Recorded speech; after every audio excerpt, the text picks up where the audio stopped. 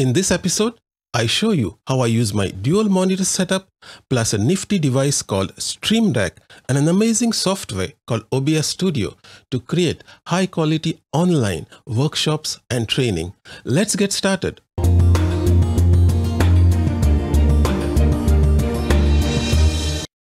When you are delivering online trainings or workshops using Zoom or other online platforms, you will normally have PowerPoint as part of your presentation.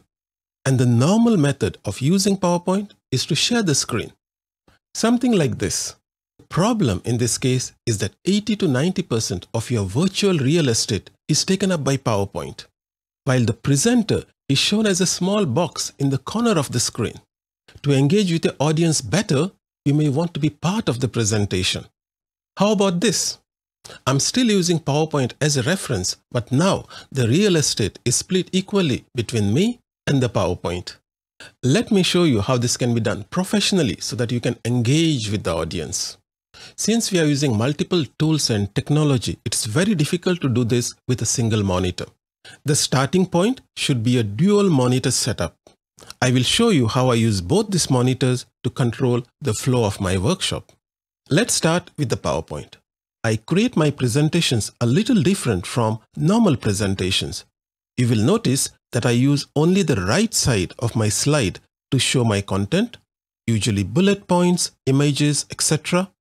The left side is kept blank. This is where I will configure my camera. The second bit of software is the amazing OBS Studio. It's a completely free software that you can download for Windows, Mac, etc. I have several videos on how to effectively use OBS Studio. I will leave links in the video description. Do check them out. For example, this is a simple scene that shows only the camera view. This is another scene that combines camera with PowerPoint.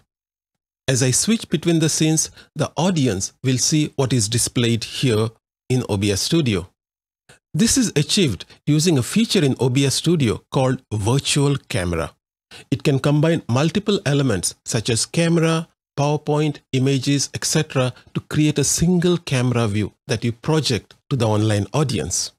Once you start using this method of sharing, you will never go back to screen sharing. There is simply no comparison.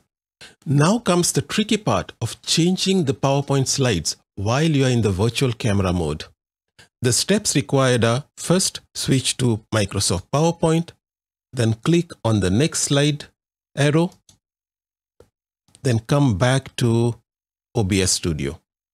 This can be stressful when there are many windows open on your laptop and you are trying to locate the right window quickly.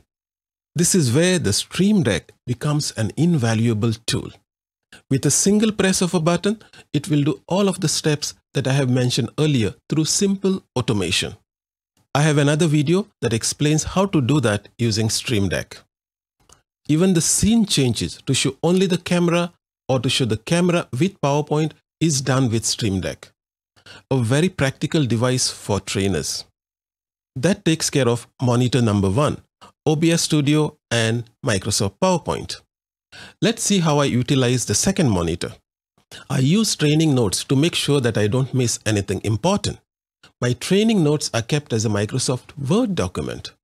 I place this document on my main monitor and then use the split window function by holding the Windows and right key to place this window on the right side of my main monitor. I can quickly scroll through the notes while I'm delivering my training. Finally, the meeting software. Let's assume we are using Zoom to conduct a workshop. I will start my Zoom client and connect to the meeting. Next, I will use the split window feature to place Zoom on the left-hand side of my main monitor. And we are set. Change the scene with a flick of a button. Change the PowerPoint slide with another flick of the button on StreamDeck. The rest is up to you. If you are an online trainer, I hope this gives you some ideas on how to improve your own online training. Let me know in the comments how you conduct your own training. Do you use a dual monitor setup? Perhaps even a triple monitor setup? I would love a triple monitor setup, but because of space constraints, I am as of now limited to 2 monitors only. That's all for today. go and create your own amazing online trainings.